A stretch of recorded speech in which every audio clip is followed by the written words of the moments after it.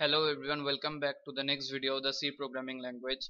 So in the previous video I have told you about how can you print the sum of two numbers in C programming language. So what if the case so in this case I am mentioning the 5 and 10 as a number. So what is the case that the user want to mention, or more specifically I want to print the numbers as user input. So in that case you have to use the input function. So what is the input function in C? I will show you to you. So at first declare three variables like int a, comma b, comma sum. It is done, and then you have to declare like this. Suppose printf enter the first value.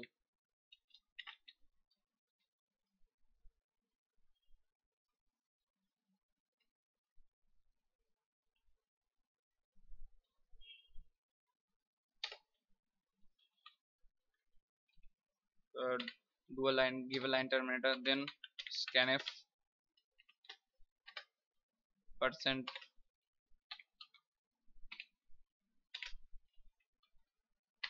So what is this statement?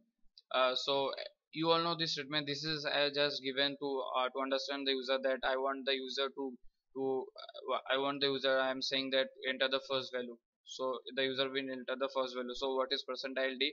Percentile d is I am specifying that it will be an integer type value. That's why I am specifying the percentile d over here. If I mention percentile f, so it will be a float value, and different formats specify for different things. So in this case I have mentioned int over here, so I have to mention percentile d. And what is ampersand of a? So ampersand of a is something like that. So in C programming, if you directly print the value of a, so it will return the memory of the a. So so suppose a C programming, suppose a memory is there, RAM. So I have declared int a. So suppose in the memory in a location 8002, so the a variable is stored.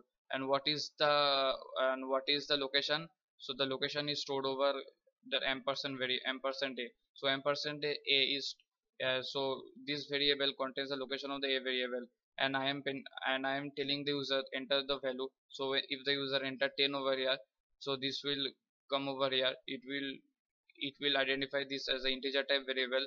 And after that, here is ampersand of a. So ampersand of a has a location 8002, so it will go to the location 8002 and stores the 10 over here. So basically, so this is how the ampersand works in C programming language. Ampersand basically defines the location of something. So in this case, the value is the value gets stored over here. So the next thing, printf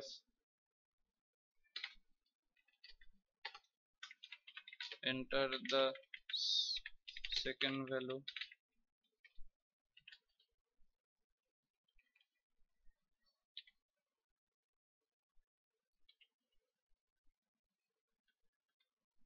Like this,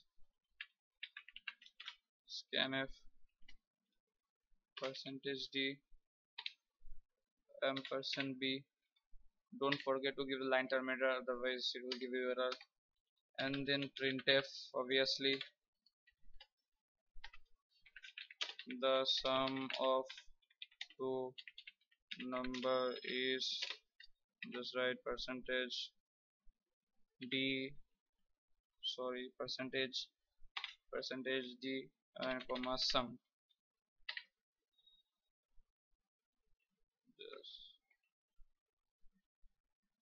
And then if you execute this, compile, sorry,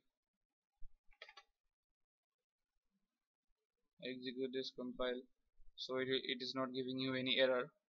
And then after that, run. So yeah, so enter the first value. If you get 10, enter the second value as 10, and if the sum of the number is what okay. So I have made a mistake. Sum equals to a plus b. Okay. Sorry for that, I forgot to mention the result which will be stored is sum. And then let's compile it.